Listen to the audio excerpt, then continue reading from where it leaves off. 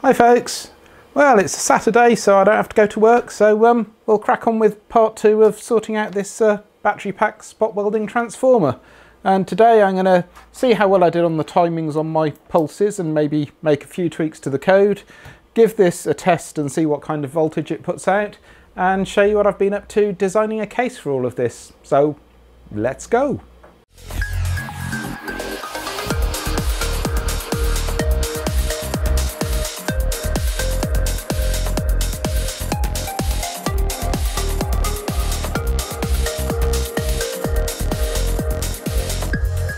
I was asked in the comments by One Arduino for a little more information on these microwave transformers. Unfortunately, I've only actually got one to show you, but you're looking for a transformer out of an older style microwave. Newer microwaves, sometimes called inverter microwaves, will have a much smaller transformer that's designed to run at 15 kilohertz rather than 50-60 hertz mains. So you want a good old clunky one. Ideally with copper windings. They're tending to get a bit cheap these days, and using aluminium windings instead. Copper windings will be more efficient. It shouldn't really matter given efficiency is not a key goal. And when you get these out of a microwave, there'll actually be another set of copper winding on the top here. This is very fine copper wire, kind of a couple of thousand turns, and just chisel them off with a hammer and chisel, take that out the way, and there'll probably also be a set of these like little shim plates stuck in as well, in between the mains primary and the higher voltage windings.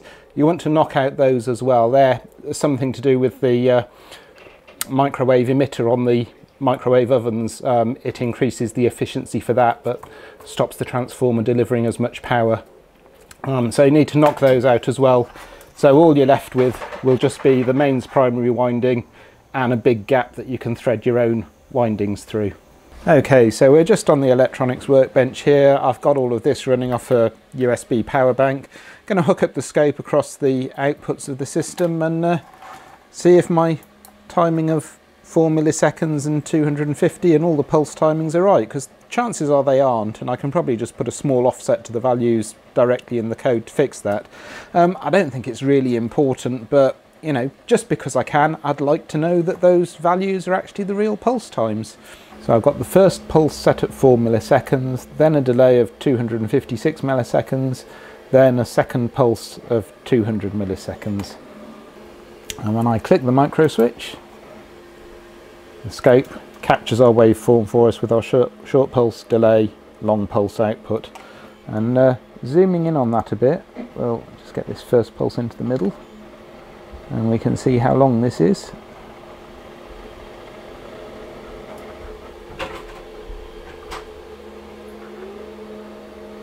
And we're now on 1 millisecond per division, and you can see this pulse is 1, 2, 3, 4 and 3/4 long there. So 4 3/4 milliseconds. We're about 3/4 of a millisecond out on that. Not too terrible. Apparently I didn't have the microphone switched on when I recorded this bit, so I'm going to have to talk over the top and try and remember what I was doing. I've got the multimeter hooked onto the output measuring AC, and we're expecting a very low voltage out of this, and I've got the input plugged into my isolation transformer and variac combination, so I can test this thing fairly safely without risk of killing myself, or at least I'll have to try quite hard to kill myself. So we'll switch everything on now, and we'll start at a fairly low voltage and ramp up from there and see what happens. So to begin with, I'm going to hit this thing with around about 12 volts and see what kind of output voltage we get. Gives us some idea of the ratio, and we're getting 0.1 of a volt out here. So at 240 volts, I expect we'd get somewhere around about 2 volts out of this.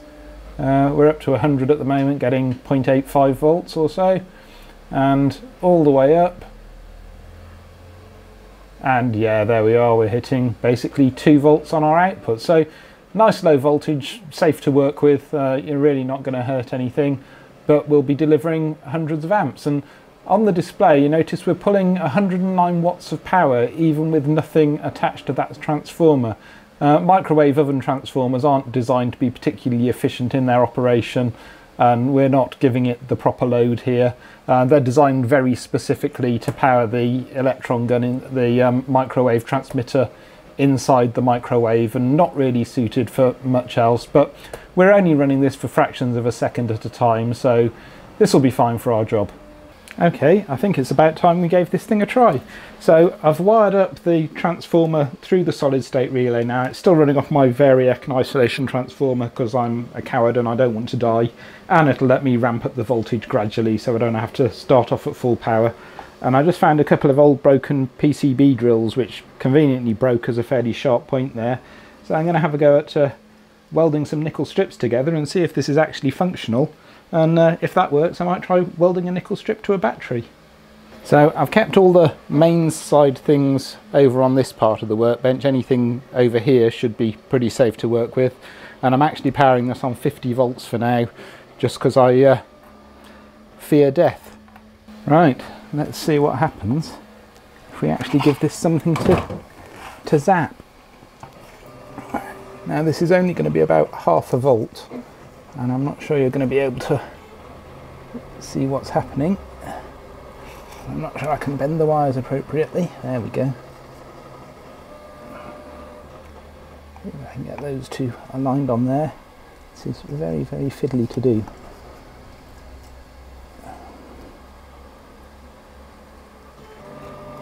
Right.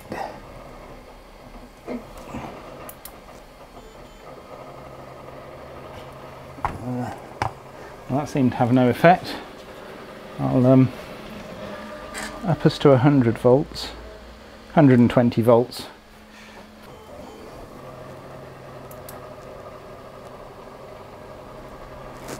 No noticeable effect there whatsoever.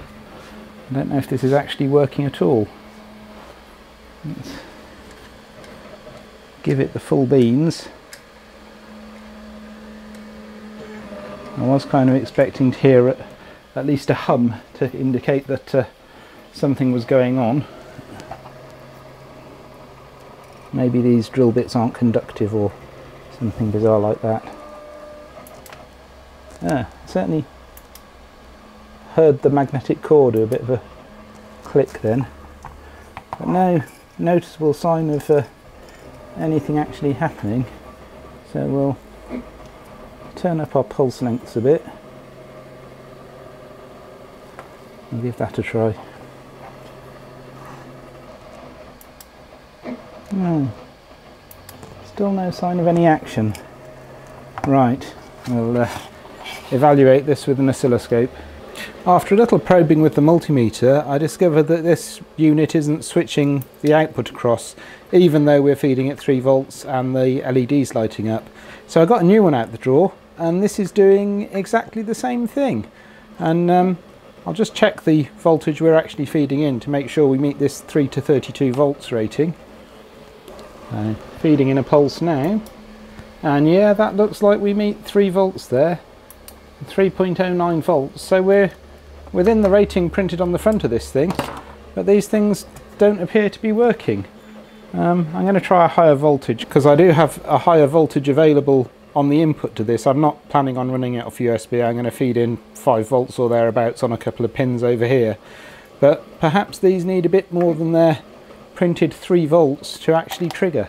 I've got this hooked up to my bench power supply so I can gradually increase the voltage on here, and what I've found is that it needs at least 4 volts to switch this on, at which point the magic smoke escaped out of the back of it. I've no idea why. I saw exciting fizzing things happening under the label, and it's probably dead now, and I'm a bit puzzled as to why, because there's no load on this, there's no short circuit or anything.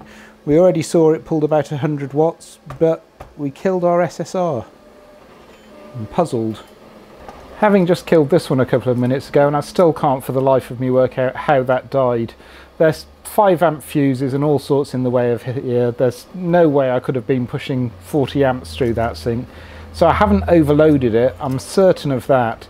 I'm wondering if it was some weird thing that I ramped up the voltage on these terminals gradually and it didn't like being in a partially switched on state. So although it seems a bit foolish to kind of repeat exactly what I just did, I really just want to know if that thing can be driven from a microprocessor output properly. So I've still got my power supply on 4.2 volts, which is where it was at when things fried. and that is switching on cleanly now. I can hear the humming. So maybe that was just faulty, maybe it was because I ramped it up gradually. In fact, what I haven't done yet, I'm still on 120 volts, so I'm going to crank us up to 240. And see if any smoke escapes now. No. That's now working as I would have expected things to work. So I'm guessing it was the gradual ramp up of the voltage. And these things really don't run on 3 volts. These things need, well, at least 4.2 volts apparently. Otherwise they tend to fry. So I'm going to have to modify this circuitry a bit and start running it from its 5-volt pins with some kind of transistor to drive the output rather than driving it straight off the microprocessor. Yeah, we're pulling 17 milliamps there to light the LED. Again, maybe that's more than the microprocessor could deliver. So I'm going to have a think, work out how I can modify this circuit, and I'll be back. Just to satisfy my own curiosity, I'm going to peel the label off here and see if I can spot exactly which bit the magic smoke escaped from, because there was clearly there was quite a lot of smoke and a few flashes and things like that when this went. So yeah, some little resistor at that end there, which is on the mains side, and another one there. There's the resistors that fried. Just bizarre. I already mentioned I'm not planning on running this off USB, and I'm going to find a different 5-volt-ish power supply to power this thing from. This is my old Motorola phone from 1999 or thereabouts. I don't think I've switched it on for at least 15 years, so I figured I probably didn't need 2 power supplies for it, so I've pulled one of those to pieces, and I'm going to use that as the power supply for this. Anyway, I said we'd talk about the design a bit, so let's have a look at that. So up until now I've been using Autodesk 123D Design for making my designs, and it's a great beginner package because it's really quick and easy to learn, but it starts to become a bit limited when you want multiple components. So I thought it was finally time for me to bite the bullet and learn a better package, Fusion 360. So I watched this set of tutorials by Lars Christensen. Absolutely fantastic set of tutorials, totally brilliant. I cannot recommend them enough. I feel I'm using it like a pro after watching through this set of videos. So using my calipers to get all the appropriate measurements for these boards, I built myself a model in 123D Design, and very quickly discovered that I apparently can't measure things properly. So I modified my model and discovered that I still can't measure things properly. But on the 3rd attempt,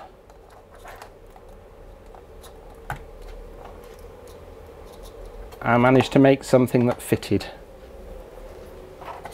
Now, my idea for actually holding these circuit boards in place on these carriers is I'm going to use my 3-doodler pen, and I can just extrude a bit more plastic over the lips here and melt these lips a bit to actually lock things securely in place. So kind of like heat staking, but just a manual process, but it saves me having to worry about clamps or screws or anything like that.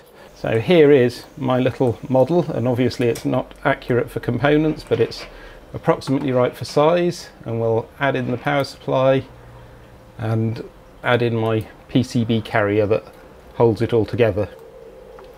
Having got those bits worked out, I thought the next thing I should design was the solid state relay, and then I added in the microwave oven transformer to get the sizing about right. I thought I'd better get the front panel components in place, so that's my OLED display, and let's just get that to look right. It's my OLED display and my rotary encoder. I figured I'd also need a power switch on the front of things. Round at the back I put in a fuse holder and an IEC inlet, and once I got all that worked out, I could use those as cutouts to make a box to surround everything and hold all the components in the right place. Why isn't this rotating? And there we are, that's all our components in about the right places. Designed a front panel, a couple of cable grommets to go around the chunky cable where it will go through the front, and last but not least I designed a lid. Now I've been through quite a few iterations, shall we say, to get all this work. So this was my first attempt at printing the base of this, and you can see we warped away from the flatbed on the 3D printer, so that one was junk.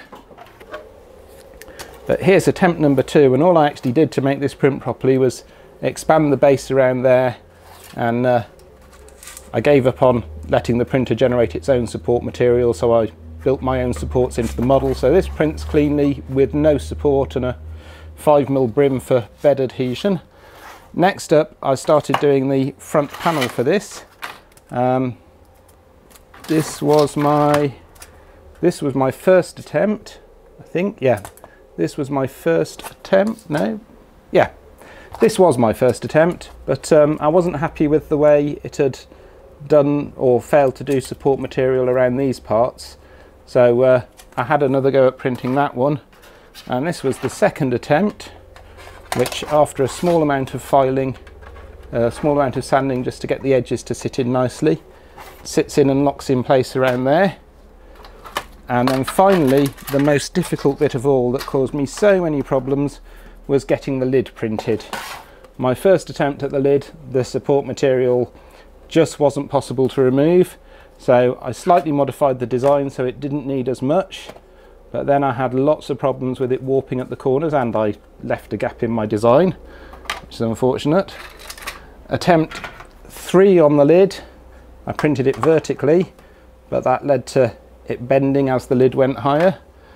Attempt 4 on the lid, again same problem with it warping. Attempt 5 on the lid, another redesign. Somehow I managed to extrude too thin. Attempt 6 on the lid, I can't even remember what went wrong on that one. It was going badly. And finally, attempt 7 on the lid. Seems to have printed cleanly last night. You can get this off. There. So I built some support pillars out the back, and they've just got little 1mm tabs to join it in place, 8 little 1mm tabs down there to join it in place. So now I think I've got an enclosure that'll actually work and look pretty smart.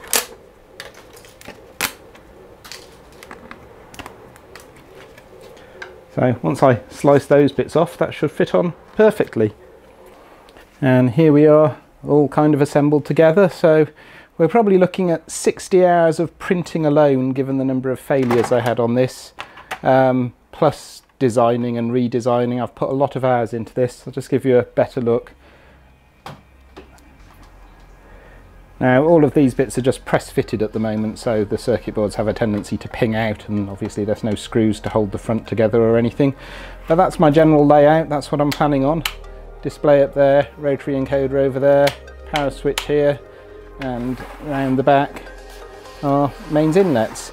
And then I'm going to work out some kind of pressure control mechanism and an arm that comes out of here with spring-loaded contacts to actually do the welding. Anyway, I think that's more than enough for part 2. I'm going to sort out the electronics. I'm going to fix the timing, even though it's only 3/4 of a millisecond off, just because I can. And we'll see how we get on part 3, where I'll design something to go out there as well. Anyway, thanks for watching, folks. Hope you enjoyed it, and see you next time. Bye.